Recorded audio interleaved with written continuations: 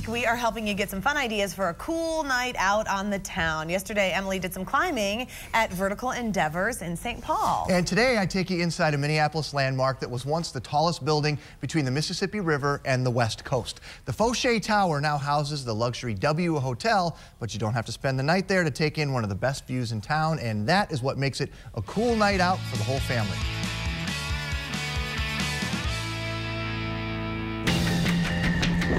The Foshay Tower in downtown Minneapolis is a gem any time of day, but she really shines at night.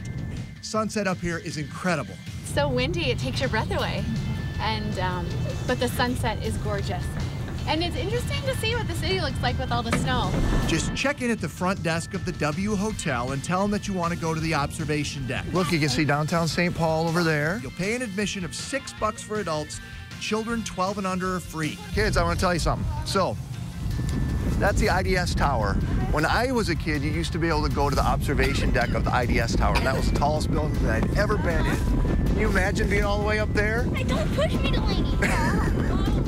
But you can't go up. But you can't go up there anymore. So this is it. This is the view.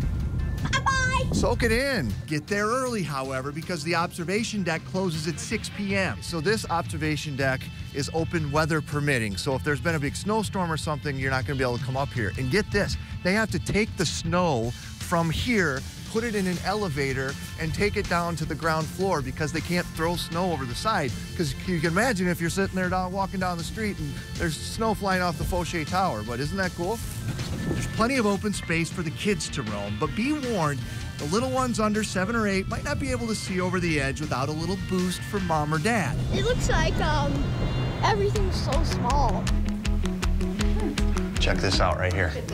Construction on the 32-story building began in 1927 and ended in August of 1929. Back inside, there's a great little museum that details the history of the Foshay Tower with some cool interactive computer screens. It was Minneapolis' tallest building for over 40 years and is the only obelisk-shaped skyscraper in the country. The building continues to be a symbol for the man who built it. That man, Wilbur Foshay, is nearly as interesting as the tower itself. You're gonna love it up here. And don't just take our word for it. Ask Anita and Joe Smithson of Bloomington. They were also enjoying a cool night out at the Foshay. Had you been up to the observation deck before? No. Never been. What were your thoughts? It was great. It was windy, and I should have anticipated that it was outside, but I didn't bring a coat, so that was smart. Okay, that's good. You got to bring a coat. Yes. Yeah, but it was great. I mean, the view is wonderful, and It kind of takes you back. It's just like, wow, you can see forever from out there.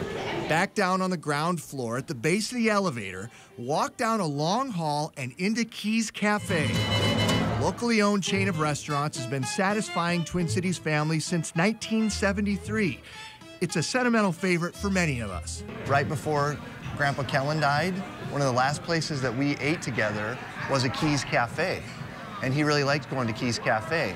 And he had a veggie omelet, and it was about this big. But the Foshay location makes it look and feel like you're having dinner in Manhattan. As you can tell by the setting, it's unbelievable. Almost 100 years old, and a lot of the original decor is in here, and the floors and the lighting, and if you look at the bar, a lot of the stuff in the bar is all original. And so the setting itself is a lot different than the other keys. It's a great urban vibe, yet extremely kid-friendly. So kid-friendly, in fact, that I let my son conduct his first ever TV interview with some other children who were dining at Keys that night. How do you like it here? I think it's fun. Do you like do you like the food? What do you like about it? I haven't tried it yet, but yeah. What do you think about the food? I've seen this food before at other restaurants, and I've really liked it. So I'm looking forward to seeing what maybe is different about this food in particular. Once the talking's done, time for some eating, topped off by one of Keys' colossal desserts. Oh my gosh, those cookies are enormous. This was indeed a cool night out at the Foshay Tower in downtown Minneapolis. What about the snickerdoodle?